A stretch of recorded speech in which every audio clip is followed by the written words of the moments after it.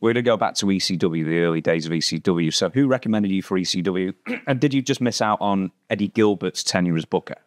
Yes. My referee, John Pee Wee Moore, he said there's a company that Eddie Gilbert books out in Philadelphia. You should give them a call. I said, nah, if they don't call me in, not calling them.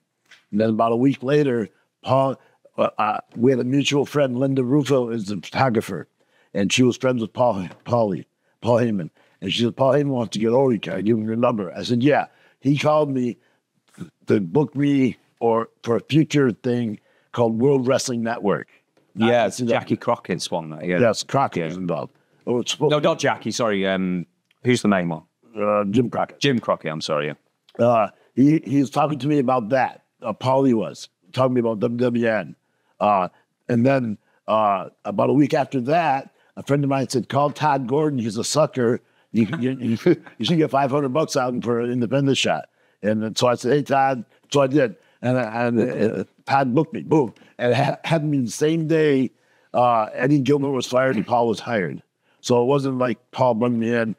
He just took advantage of me being there, you know. And he put that stupid mask on me in the gurney. Now, that wasn't a bad idea. It was a bad idea for me because a guy in Japan was already doing that. And it was a friend of mine. Dr. Luther. Yes. Yeah. I didn't want to think that I was stealing from him. One, I didn't have to, you know. But it was a good thing. It's not for me. Anyways, that's when I first started working for ECW. Do you know why Eddie Gilbert left? No. No, I have no idea. No. Okay, then. Was it funny to think that when you first debuted for Eastern Champion, because it was still Eastern at the time, wasn't it? Todd Gordon was still bringing in former talent like King Kong Bundy and Jim Neidhart. Stan Hansen. It was just a mishmash. I mean, my old pal Don Morocco, Tito. Yeah, it was the biggest independent there was, right? Yeah, it was. Who, of all the old WWF stars at the time, who was Jimmy Snuka. I think Jimmy Snuka was the champion. Yeah. It was between Snuka and then Morocco and then Tito for the first year. That was it? Was it? Yeah. Yeah. Of all the old WWF stars, who were the coolest at the time to be? Road Warrior Hawk. Yeah? Yeah, he was super cool. So was Matt Bourne. You know, he was super cool. Yeah. That's right. Was he scarred for life from the doink thing at the time? No, I don't know. But he was cooler than you'd think. So these, I don't know if these are quick fire questions or whatever, but when was the first time that Paul Heyman pretended he was somebody else on the phone or told you he'd call you right back?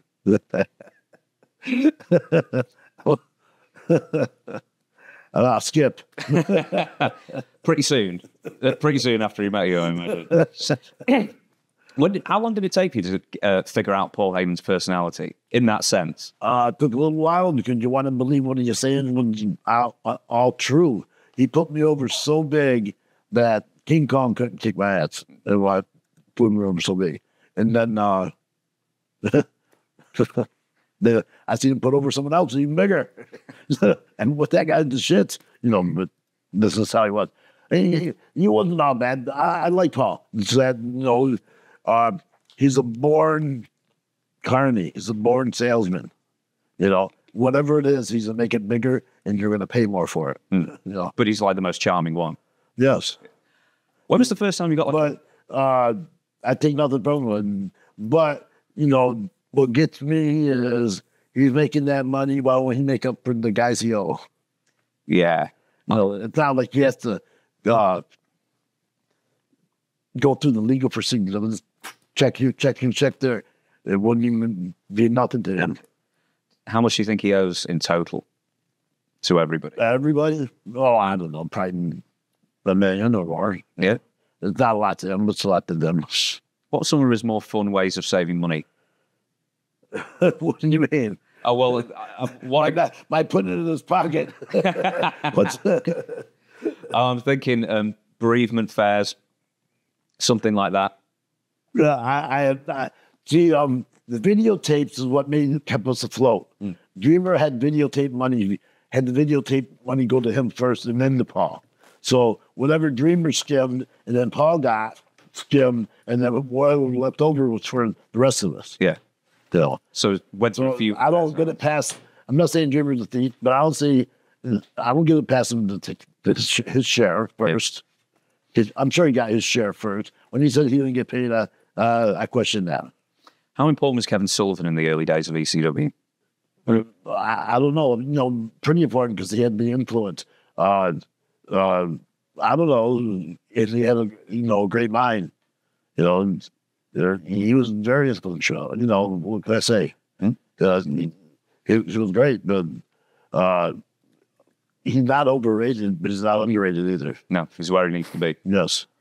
What was the most interesting weapon the ECW faithful brought for you guys to use? Well, a chair. You know how that started? It wasn't Extreme Rules. I had a match in Michigan with Taz, and I named it Tasmanian Death Match, which was the fans bring the weapons. So whatever weapons they brought, what was okay, we used them. If they were too dangerous, we didn't use them. So like they bring a VCR, they bring a Nintendo, they bring a fan, they bring this and that. Then that became ECW rules, Extreme Rules. And there was no Extreme Rules before that. And fans didn't bring weapons before that.